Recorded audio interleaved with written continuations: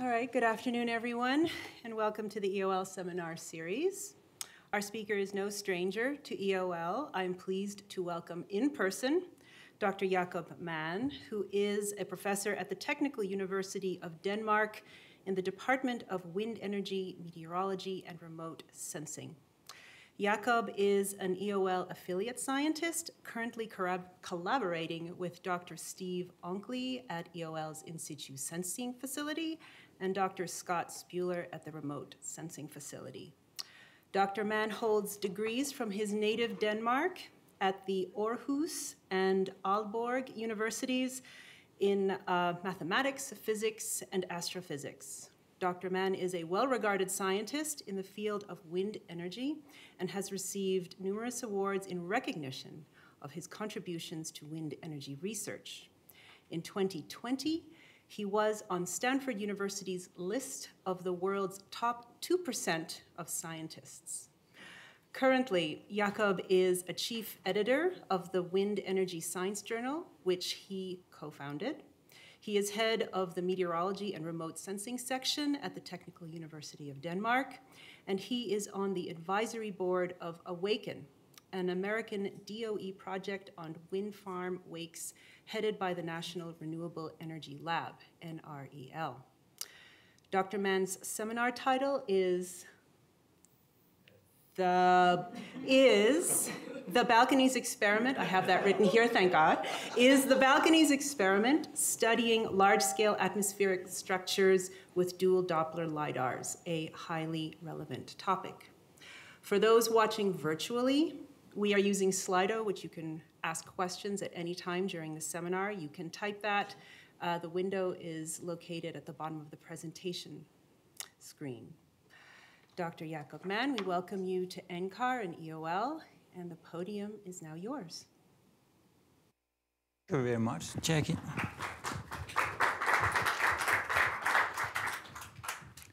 Yes, thank you very much, everyone, and thank you for the invitation. And so this is not the first time I'm standing here. Actually, the first time I was standing here was 30 years ago in '92, and I can see some familiar faces in the audience from that time. So that's great. And what I'm talking about now actually has a little bit to do with what I talked about then. I suppose you all remember what I was talking about then. So I'm going to talk about studying large-scale atmospheric structures with dual Doppler lidars. And the outline of the talk is that first I'll talk about the experiment, a little bit about the data processing, which is quite complicated, then some study cases, and then turn into more general about the spatial structure and two-point statistics of the flow that we observe, and then end up with some conclusions. So why do we want to study these large-scale structures? So first of all, larger structures than, say, the rotor of a wind turbine have an effect on how wakes meander. So it's basically the direction of the wind in front of the turbine makes the direction of the wake, and then that will change with time. And currently, the industry standard in calculating meandering wakes is something called dynamic wake meandering model. And that assumes essentially this turbulence model I was talking about 30 years ago. And that was made for describing the turbulence within the rotor area of a turbine, the correlations within that space. But then it was kind of expanded. Then it can produce a turbulence field. Why don't we expand it to an entire wind farm and then see what it does to the wake? But it was never tested for that purpose, and there's many reasons why it shouldn't just work. So we set out to kind of study these larger scale structures for wind energy. It's also important for wind farm control. In wind farm control, you would steer, if you yaw the turbine, so turn it a little bit, then you can actually turn the wake. So if you know the wind direction, you know where the downwind turbines are, you can steer the wake so it doesn't hit the downwind turbine. That's the theory, at least. You can also derate the front turbines, so let more air go through, so to say, and then the downstream turbines will produce more if the wake hits them. But if you don't know the wind direction and the wake changes position, then you can risk producing less energy. So for wind farm control, we also need to know something about this large-scale structure.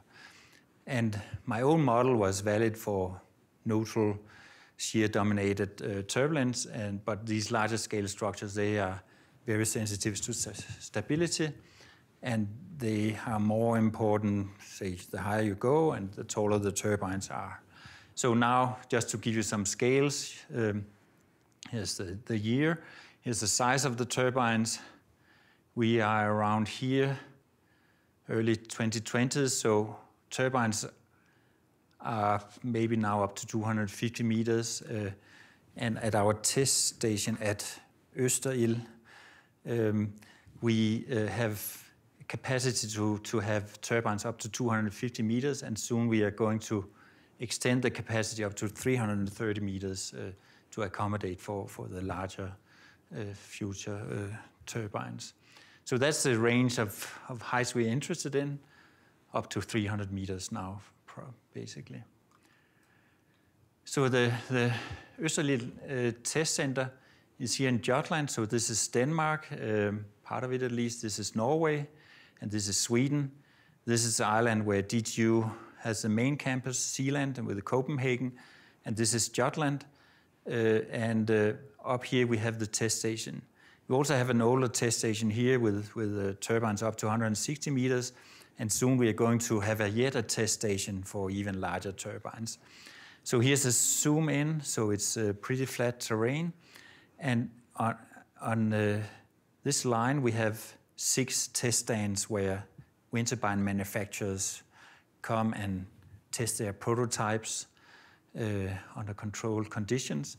And at the end of this row of turbines, we have 250-meter tall meteorological masts. And on these masts, we then mounted scanning lidars, scanning out in these patterns. So 90 degrees scan pattern overlapping. And when the wind was from the west, we scanned this area. When it was from the east, we scanned this area. Okay, so this is a picture of the test station. It's pretty low forest and some agricultural areas. Here you see all 7 stands, and these are really monsters. And it's fun to walk down here because you can hear if it's an onshore or an offshore turbine. The onshore turbines, they don't make a lot of noise, but the offshore turbines, they are really making a lot of noise. That's because the tip velocity is a little bit higher, maybe 80, 90 meters per second, and that improves the efficiency, but it also generates a lot of acoustic noise that you couldn't have on land.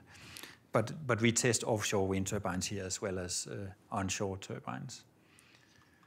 Okay, so we had these relatively old Leosphere 200S scanning lidars where we co-developed the scanning system with Leosphere, and then we hoisted them up in the mast where we have built a balcony here for the instrument. And then when it was set up, then the technician took the elevator up and mounted it there. Then we did some test about, well, did we point it in the right direction? We moved a little bit down to get ground return and correlated that with the knowledge of the terrain. It was already in 2016 we did this. So we had these 2 lidars, and we had 2 phases, one where we had the balconies at 50 meters and one where they were up at 200 meters. Their maximum range was 7 kilometers. Their range resolution was 35 meters. They make this 90-degree scan in 45 seconds, so 2 degrees per second. and swept like almost 50 kilometers. So this colored area is the area in which the angle between the beams is more than 30 degrees, so that you can reliably get the two horizontal components of the flow. So the accumulation time for each measurement was 1 second. So you had 45 kind of measurements over a scan. So, but that also means that the resolution was deteriorating as you went away from the lidar, not the longitudinal resolution, but the transversal resolution, because the lidar was scanning kind of continuously. And so both lidars were scanning 90 degrees slowly and then rapidly going back and then scanning again. So it was actually only here in the middle that they measured at the same air parcel at the same time. At the other positions, they might have differences of tens of seconds, but it doesn't matter that much because we are interested in the larger scales, not the small scales.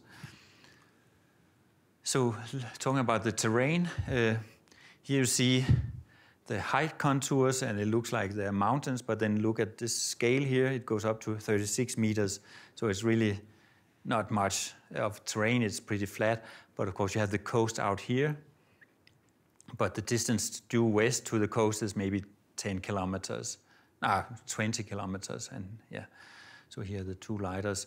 But the terrain being relatively flat, the roughness is not so homogeneous. You had patches of forest and agricultural land intermixed. So here the height of the trees is typically only like 10 meters, so it's pretty low forest. But we could see the inhomogeneities in the terrain when we looked at 50 meters above terrain, not so much at 200 meters. So we had these two phases with 50 and 200 meters, lots of westerly winds, also some easterly winds in the first phase. Both phases, they covered some distribution in stability. Maybe the second phase were more unstable. It was more towards the summer. Also in the first phase, the winds were a little bit higher than in the first phase. Okay, so here I just showed you the Money-Obikov stability parameter, but we actually use the Richardson number. It's a matter of taste almost, but we think that these kind of larger structures are very dependent on the Richardson number.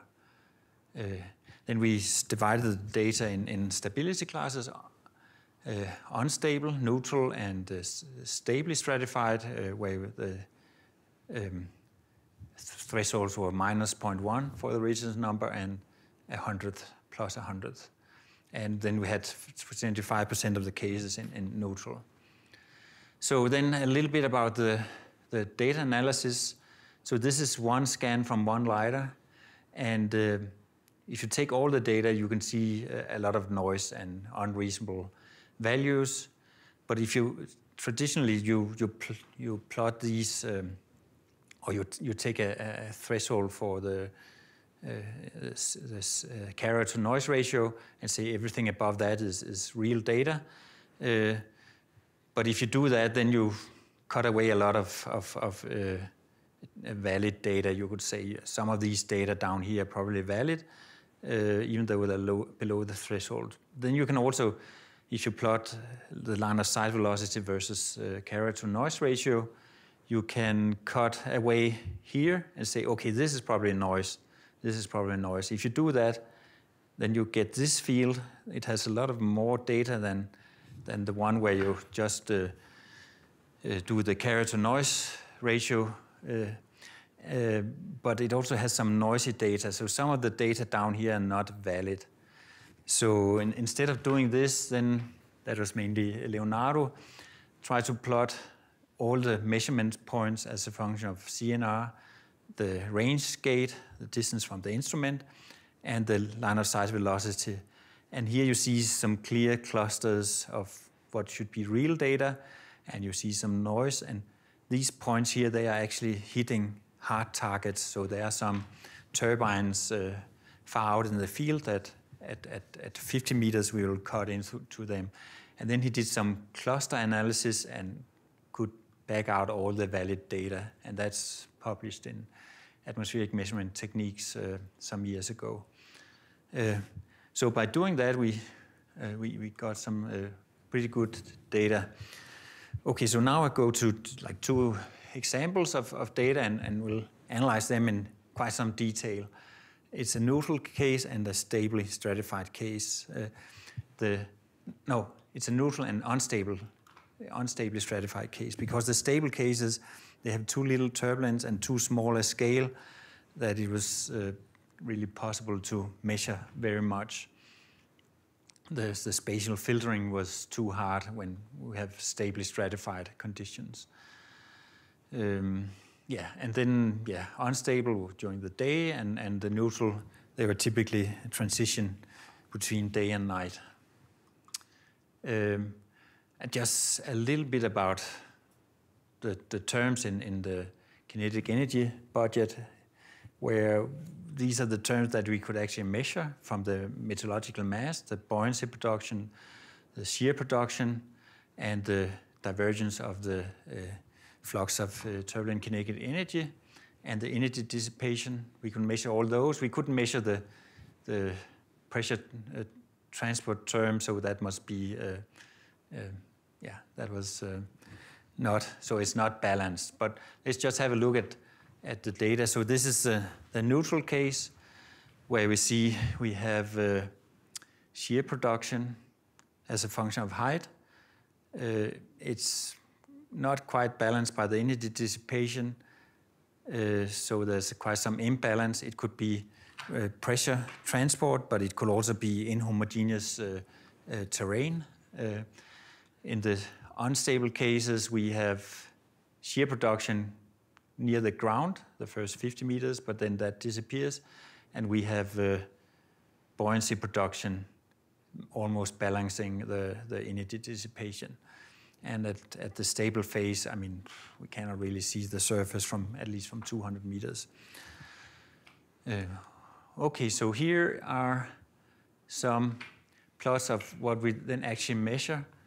So you can see this is 50 meters above ground level, this is 200 meters above ground level. They're not measured at the same time because we had to move the entire experiment up.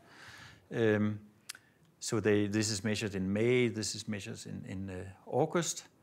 And what you see here is the longitudinal wind speed, so the wind speed in the longitudinal direction over the roughly 50 square kilometer area.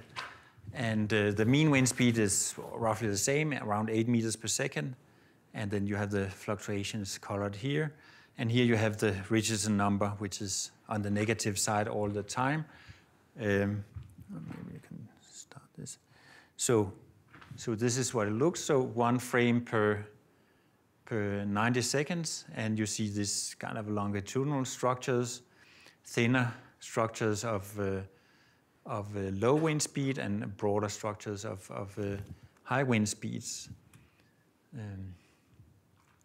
And then you see the stability go here. So this is unstable conditions. Then let's look at neutral conditions. So again, it's a little bit stronger wind speed, around 12 meters per second. And you see thinner streaks here at 50 meters. At 200 meters, the scale seems to be quite a lot larger than at 50 meters, contrary to the unstable case where they were not so different. Good. So that's, good. Then we can kind of take this area, and then as we advance 90 seconds, we can add what came into the area and do that quite a number of times, and then we get like a big area using Taylor's hypothesis, you could say, to plot the flow field. So this is 20 kilometers long and 6 kilometers wide. And this is neutral conditions at 50 meters. And this is the longitudinal component where you can clearly see the low wind speed streaks and some higher wind speed areas here, and it's all stretched in the longitudinal direction. If you look at the transverse component, it's more kind of chaotic, less structure than the longitudinal component. But if we look at so this is at 200, the same at 200 meters. Here, I mean, structures are much larger. You don't have these thin streaks. And there also start to be some kind of a structure in the transverse component, even though you can see the anisotropy is very different. Here you see some streaks. Here it's more kind of random. Okay, then now we use exactly the same scale for all the plots. So this was at 50 meters, fluctuations are stronger. At 200 meters, the fluctuations are weaker. If you then go to unstable conditions and have the same scale for the normalized fluctuations, then we see very powerful kind of coherent structures, you could say, going in the wind direction, and you also see them very clearly in the transverse direction. And you can see here there's like a convergence zone where below here you have positive winds and above you have negative winds, so there's a convergence in the transverse direction, and that kind of coincides with this structure here, which is low speed. So that makes sense that you have convergence and you have lift of air, and that has lower speed than the surrounding. And the fill factor, you could say, of these areas is smaller than the positive areas, and that is also in accordance with the general knowledge, I think. So, yeah. Yeah? Do you have an estimate of ZI? How deep is the boundary around? Yes, we have. I'll come back to that. We didn't measure it directly, but we used the WRF simulation to kind of back it out. Okay, so now we go up to 200 meters for the unstable situation. It doesn't change that much. You still have these convergence zone. Maybe the velocities are not that strong as previously, but you still see some correlation between low speed streaks and convergence. You can see that here. All right. So, okay, then if we try to combine this, then we can look at, now we plot the divergence, the horizontal divergence, which we can measure. We have to filter a lot not to get it too noisy, so we filter almost at the integral scale. But what is plotted here in color is the divergence of the horizontal divergence. Then we have hatched the areas of negative U1, so negative fluctuations for the unstable situation, and you see, yeah, that the divergence and these negative areas, they correlate quite well. So so here, I mean, there's a R here, which is 0.47. That says how well are these things correlated, and they are correlated quite well. If you go up to 200 meters, they are less correlated. And if you go to, I haven't brought those plots, but if you go to the noodle case, they are much less correlated. You have 0.1 close to the surface at 50 meters and 0.04 for the 200 meter case.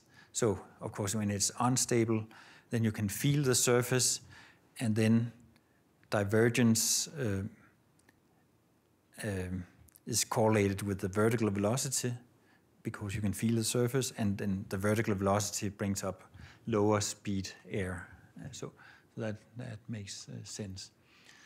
So for the unstable conditions, there are very similar structures in this, what we call the surface layer, that's 50 meters, and the mixed layers, like 200 meters. And the amplitude of the fluctuation is pretty much the same, in contrast to the neutral neutral situations. And the convergent flow is correlated with a negative wind speed fluctuations. Okay, then we go to analyzing more cases and doing some statistics. And we look at the anisotropy in the horizontal plane through the statistics, and we look at the spectrum, so some kind of two-dimensional spectrum that we can look at. Okay, so first, look at correlation functions. So this is a busy plot, but on the x-axis you have either x normalized by Zi, which we get from meso-scale or from WRF simulations estimated, or y divided or eta divided by c, so either the transverse direction or the longitudinal direction. And what we see under neutral conditions is, for example, if the solid curves are 50, the dashed are 200 meters. So if you look at the black curve, that's the correlation in the x direction. You see 50 meters here and 200 meters here, so the length scale changes a lot as you go up. And the length scale in the transverse direction of the longitudinal fluctuations is much smaller than in the longitudinal direction, and it changes also very much with height. So the solid curve spreads out and come to the dash curve at 200 meters. If you look at the transverse component of velocity and look in the same direction, you see the length scales are much smaller than over here. The correlation goes much quicker down, and there's still some difference between 250 meters. 200 meters has a wider correlation. The vertical lines is an attempt to see, okay, where are there some features or peaks in the correlation. If you look at the unstable, then it's very different because there's not much difference between the correlation at 50 and 200 meters, either in the longitudinal or the transverse direction. And that's the same is almost true for the transverse direction. Maybe there's some difference in the longitudinal direction, not so much difference in the transverse direction. All right, so that's kind of empirically what we see. And then we can try to plot a spectrum of this two-dimensional field. And the spectrum is, of course, a two-dimensional quantity, saying what Fourier modes are most important. So this is now the neutral case. And the scale here is logarithmic, and we use the same scale all the time for the normalized spectrum. We pre-multiply the spectrum with the length of the horizontal wave vector in order to make equal kind of areas in this plot contributing equally to the variance. So what we see here is that the two direction, the y direction dominates. So you have some structures here, and that corresponds to longitudinal streaks. They will give power in K2 direction, and K1 is equal to 0. Then you have some circles here. This has something to do with the measurement height. So we cannot really measure anything smaller than measurement height. These circles here is half, 2, and 4 times the wavelength that corresponds to the inversion height. So you can see energy is from maybe a half up to 4, 5, 6 times the inversion height. That's for the one component, so the longitudinal component. As we also saw on the field plots, the transverse direction is much more fuzzy. You have a little bit dominance in the top and the bottom, meaning that you have some stretching in the longitudinal direction, but it's really spread out a lot. And not much in terms of larger structures. The structures are like 1 CI or maybe even smaller in wavelength. Okay, so that was neutral. If you then go to unstably stratified, and no, now we go to unstably stratified still at 50 meters, we see kind of not so different pictures in U. We see maybe some stronger power in larger scales, but in the two direction we see a lot of power in this direction, contrary to the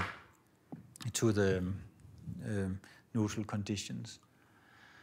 Neutral at 200 meters, still some structure, but it's larger than before. The most powerful parts of the spectrum have moved closer to zero, where we have the largest scales. The second component, the transverse component, is still very fuzzy. And here we have unstably stratified spectra, not so different from 50 meters, but now at 200 meters, we see a lot of structure in the two direction. Good. Then if we take, now we look at length scales in the two directions, determined from the correlation function. So one length scale is the length scale of the along wind component in the long wind direction, normalized by CI, obtained from WRF simulation. And then we have the transverse component in the transverse direction. And if turbulence was isotropic in the horizontal directions, then they should be on the one-to-one line. But you can see the length scale in this direction is longer, corresponding to stretching in that direction. Not so much in still a domination of this length scale at 200 meters, but not as strong as at 50 meters. If we look at the neutral case, then close to the surface, this length scale is much, much larger than that length scale. But at 200 meters, they are more equal. There's quite some difference there. Then we can look at a different length scale. So this is the length scale of the longitudinal component in the transverse direction, and this is the length scale of the transverse velocity component in the longitudinal direction. And they should also be equal if turbulence were isotropic. And this is very important for the application. Remember, we wanted to use all this to look at meandering of wind turbine wakes. And wind turbine wake direction is determined by U2, and then x1 is how fast in time is that changing. So that will tell us something about the meandering. So this is quite an important length scale for the investigations in wind energy. And you can see here for the unstable case, they cluster. They're not so different. Maybe at 200 meters, this length scale in the longitudinal direction is larger. For neutral, it's a little bit different. You have, different length scales here. And you see the distribution here. And the colors are the CI.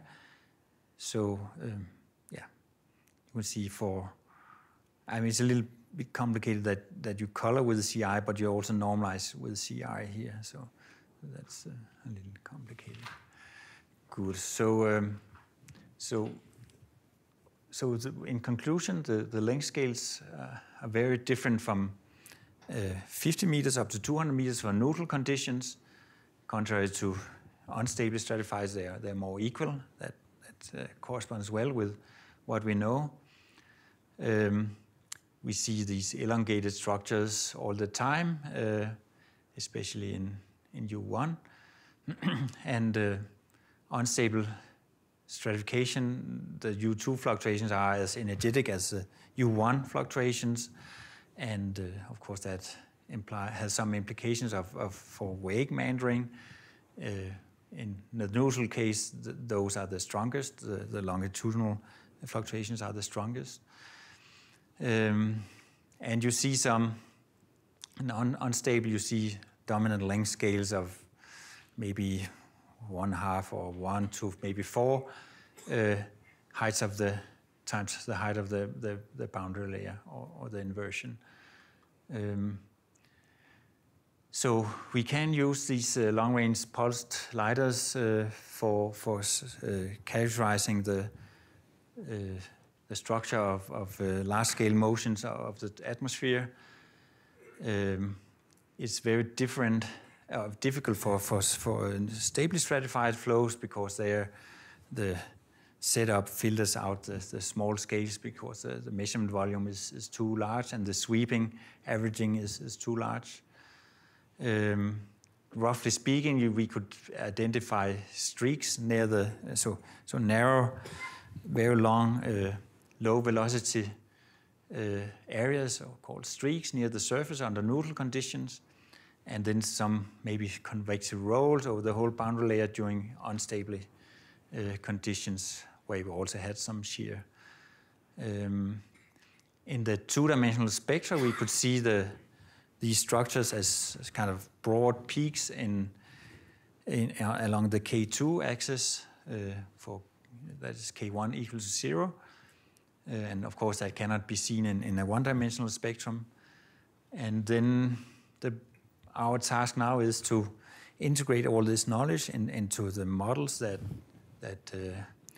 wind turbine manufacturers and developers use to model wake meandering, and wake meandering has consequences for loads on downstream wind turbines and the energy production in general of a wind farm. So with that, I'm open for questions. So thank you very much.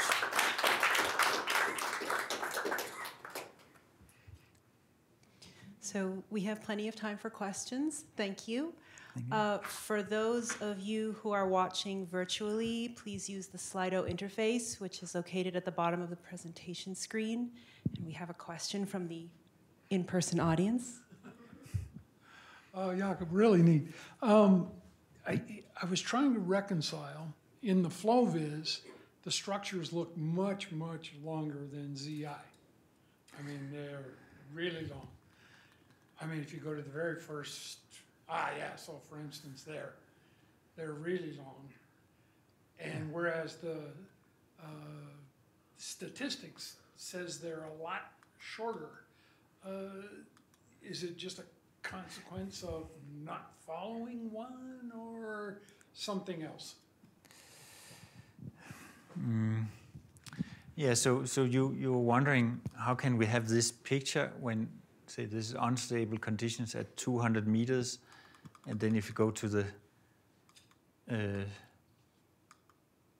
unstable picture here, then, I mean, so here, this corresponds to a wavelength, I think, of 4 times CI. And then you have energy out here, but you also have like closer to the center. So maybe if we make a circle here, then it'll be 8 CI, and then you have some energy also at 8 CI. So, and there's also something with 2 pi and stuff that maybe disturb the picture. But it looks like you have some energetic things really close to 0, and yeah, and those energetic things, they move away. Maybe not much, but if you go to neutral, or at least at neutral, you have much less energy here, but you have more out here. And I think if we compare neutral at 200 meters, I mean, maybe not so coherent in this direction. I mean, this looks coherent, but there's a lot of variations, while at unstable condition at 200 meters, it's more coherent, I think. But yeah. It's like a Lagrangian structure that's moving through the field. Yeah. Whereas you're looking at an Eulerian statistic, and they don't always tell you the same thing. Yeah, I mean, this is a mix of, it's a mix because, I mean, you have a snapshot here and then you tile all the snapshots on top of each other. And if you look at what actually determines the meandering of a wake, then it's also a mix of Eulerian and Lagrangian statistics because you are in a fixed point and you look at the wind direction fluctuations there. But as you advect downstream, the wind direction may change, but it happens very slowly. So usually in all the models, you assume that the wake deficit that is born with some wind direction or created at some wind direction, it just keeps that direction forever. That's how it's modeled. So, yeah. Mm-hmm. Thank you for that question. We have a question on Slido from Sue Ellen Hopp, and she asks, what are your expectations for variations in the vertical under stable conditions and implications for wind energy?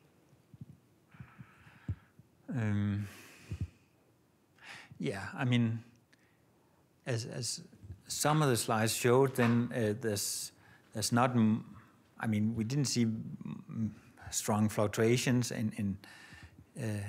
under stable conditions, and we couldn't really measure them with the coarse resolution of our setup. So I think in the vertical, under stable conditions, maybe wear is more important. So how the wind direction changes with height, that affects development of the wake and so on. So I don't think we can say so much about stable conditions from this experiment, but it's well known that stability means a lot for development of wakes. I mean, of course, if it's unstable, then the wake dissipates much more quickly than under stable conditions. We can also see on offshore wind farms that under stable conditions, the wake from the entire wind farm can last for 50, 100 kilometers, while it dissipates in maybe 10 kilometers for unstably stratified flow. So, yeah, thank you for that question. We have more questions. Maybe I missed it. Maybe I missed it. Could you say more about large and small scale? What's it actually when you say that large and small scale in terms of dimensions? Yeah, so small scales, that's rotor diameter or smaller, so things that are important for dynamic loads on the wind turbine rotor, so less than 200 meters here. And then large scale for me is scales that can advect the entire wake to the side, so it's larger than 200 meters. And I think the resolution, the practical resolution of our experiment is maybe 200 meters, so that's what we're looking at here. Because the lidar resolution much smaller. The measurement is much smaller. Right? Yeah, the resolution, the full width half maximum of the weighting function of the lidar is 35 meters. I see. But it sweeps. That's one thing. It sweeps. So out of 5 kilometers, maybe that sweeping length over 1 second is maybe several hundred meters, 200-300 meters. The other thing is that at any specific point in the measurement domain, the lidars are not measuring simultaneously. They only measure simultaneously on the symmetry axis of the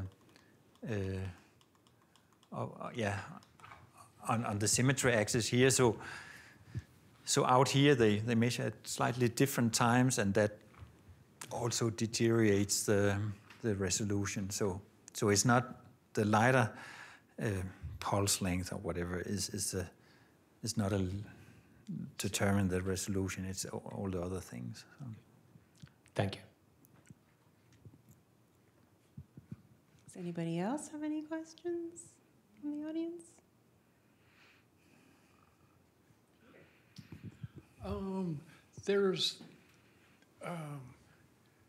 If you do conditional sampling, could you infer what the actual structure was, like Ron Adrian, et cetera?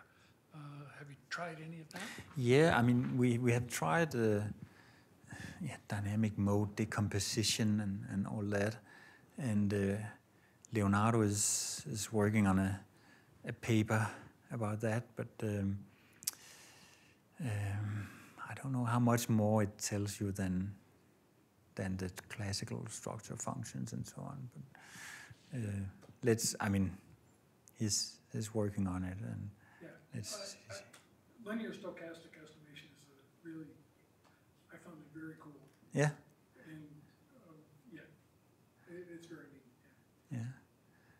Yes, I mean, he has decomposed the fields in a number of dynamic modes, so you have some time information as well, and try to reconstruct it. And so it takes time to do that. Yeah. Mm-hmm. Well, if no one has any further questions, if you're interested in Dr. Mann's research or you have any questions, you can reach out to him via his email, which is on the flyer. But also, Jakob, you will be here until July the 24th, so there's plenty of time to collaborate and meet with him in person. Dr. Mann, I'd like to thank you for a really interesting presentation on exploring wind energy using Doppler lidars. Please, let's thank our speaker. Thank you very much.